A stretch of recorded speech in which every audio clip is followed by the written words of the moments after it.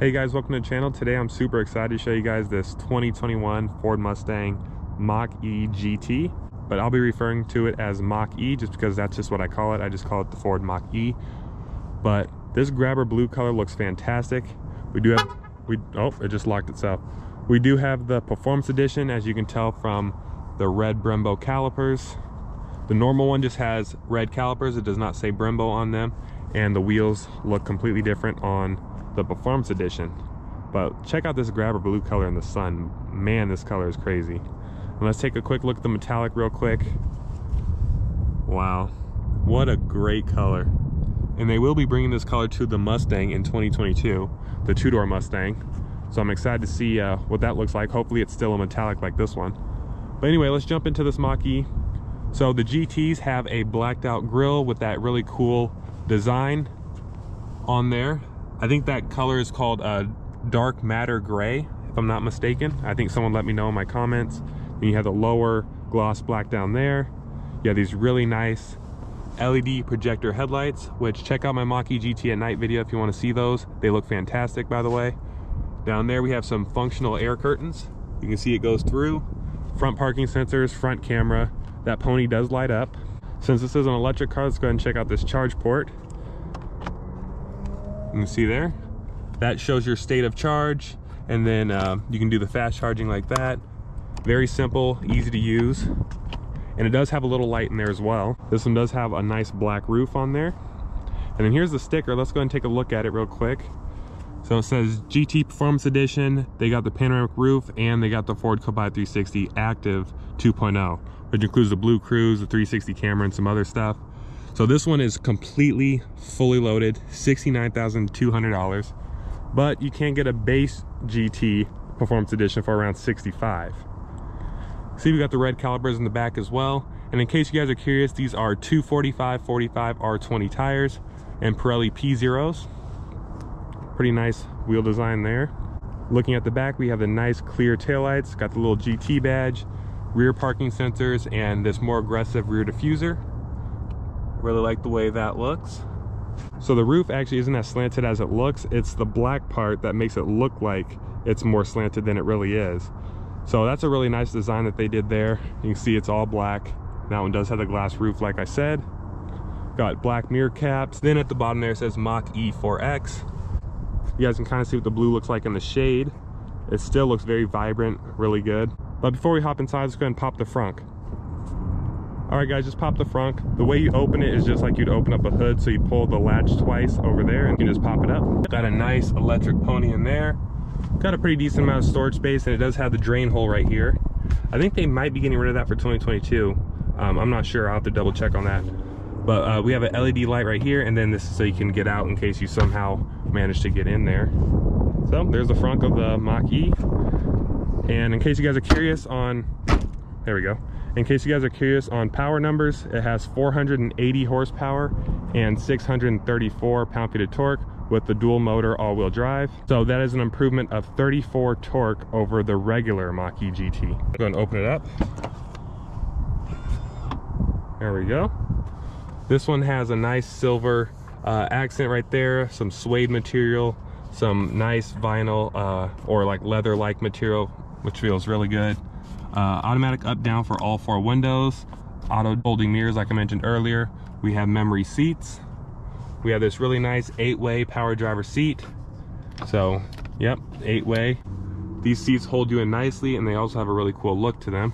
So it has the kind of cloth-ish material in the middle, has kind of a suede on the sides here, and then it has the leather type material on the outside. So that's kind of cool. It says GT right there. No sport pedals though, so I'm surprised that they didn't put sport pedals on here, because I'm pretty sure a first edition has sport pedals, so that's kind of weird. But let's go ahead and hop inside here. All right, push button start, of course. So we just boop, press the button. I love you twice as much today. Starts right up. Look at the steering wheel, it has a nice feel to it. White accent stitching on there. Feels really good.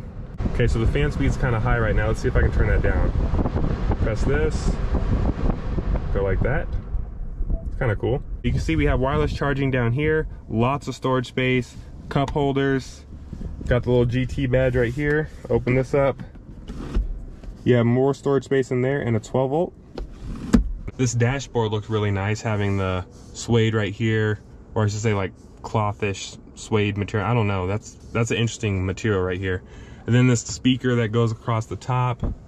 Just a really nice design, and I love how it's perfectly simplistic. It's not over, doesn't have too many buttons, and it doesn't have everything controlled by the screen like some cars. Looking up top, we have LED lighting. We have the garage door opener right there. We have that nice glass roof. And the sun is shining on us, but it actually doesn't feel that bad, so they engineered that to be resistant to sun heat. We have an auto-dimming rear view mirror that is frameless. And there's our gauge cluster. Not much you can do with the gauge cluster. It looks pretty much the same all the time, except for you can turn on the lane keeping system or turn it off. You can see we are at, okay, I can't see my charge percentage, but it looks like we're around 75%. But other than that, the interior, there's not too much to see up here. It's nice and simple. Let's go ahead and check out the back seat and see if there's any room sitting behind myself at 6'5". Same way to open up the back, you just press the button right here and then it pops out, and then you open it like that. Same materials as the front, looks really nice, and I really like these door handles. That's a kind of a cool design there. Let's go and hop in here. See if I can fit behind myself.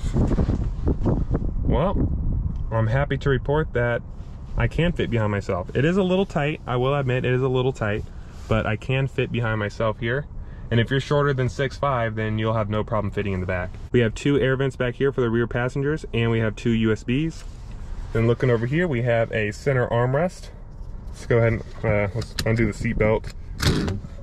And there we go, nice armrest here.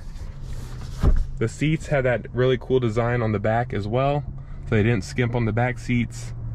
And then the headroom is actually surprisingly decent. If I sit all the way back, my head can touch like right here, but if I'm up a little bit forward, my head doesn't touch. So they did a really good job with the rear seat headroom. Again, if you're less than 6'5" and you don't have a really long torso like me, you should be good back here. So let's go ahead and check out the trunk. Open it up by pushing the button. It is automatic. You can see we got our license plate lights up here, so that's kind of interesting how they come with the trunk. And we also have a LED with a pony logo back there. Lots of room back here. You can put a lot of stuff, and you can fold down those seats. You also have a 12 volt right here and a speaker. Let's go ahead and open up this and see what's under here. We got even more storage space, and then there's for your charging and your fix-a-flat kit. So that's really cool there too. And let's check out these floor mats. Let's see how nice they are.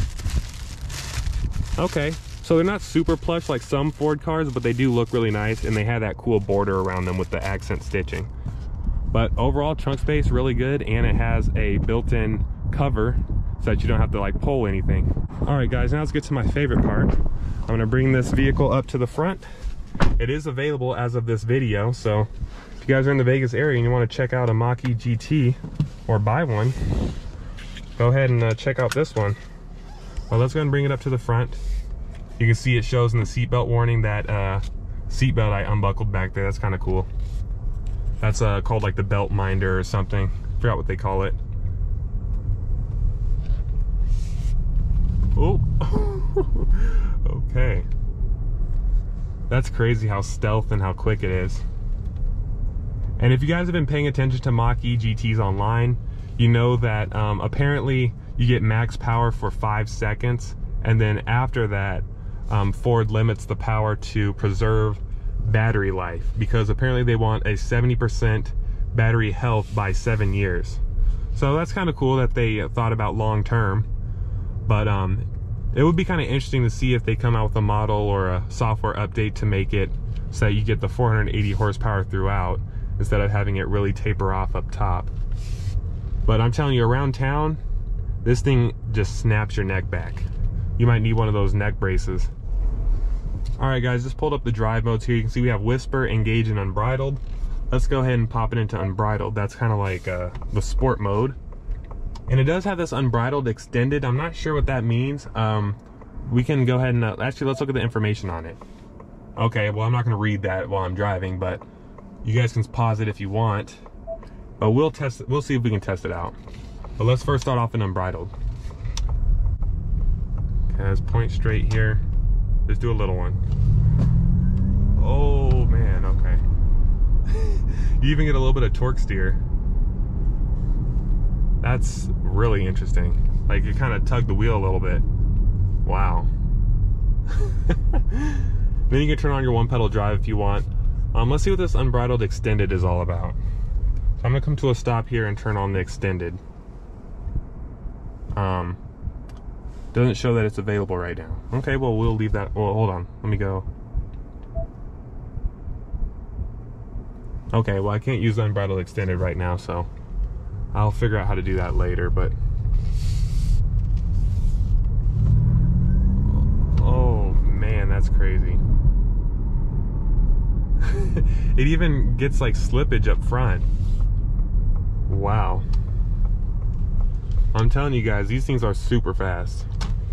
I mean, at least at low speeds for 5 seconds or whatever, they're really, really fast. But I'm gonna find a spot to put this. So if you guys enjoyed my quick little video sharing my thoughts on the Mach-E GT, give it a like, subscribe, let me know what you guys want to see more of, and I will see you in the next one.